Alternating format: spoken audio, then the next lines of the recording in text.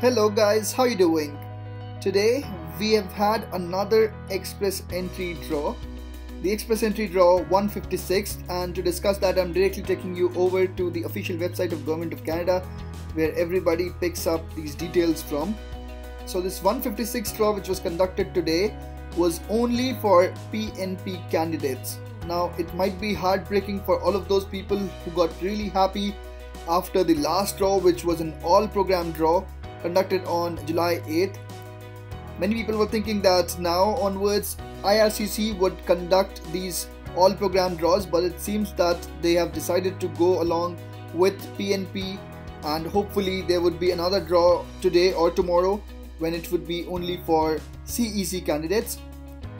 So talking about this draw, there were 557 candidates who were issued ITA. The CRS cutoff score, which is a very crucial factor, was 687. Now when we talk of PNP candidates, in that case we know that 600 points are awarded if you have a PNP invitation, which means that the lowest ranking candidate, if we take off those 600 points, would have only 87 points, which is really astonishing. But this is how it is. Now here we have the tie breaking rule set as November 11th, and this is the time.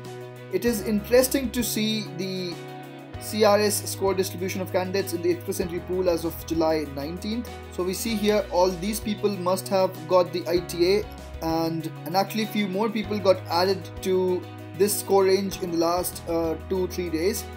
So this was all about this particular draw. Hopefully we would be expecting one more draw today or tomorrow, following the trend that has been followed for last couple of months, that every PNP draw has been followed by a CEC draw. So yes, there would be another draw that is expected, but yes, whatever happens, I'll let you know, I'll keep you posted, and I'll try to update you as early as possible. So thank you guys for watching this video. This was about the 156th express entry draw. If you haven't subscribed my channel yet, you know the deal. You just have to click on the subscribe button for this channel Dream Abroad.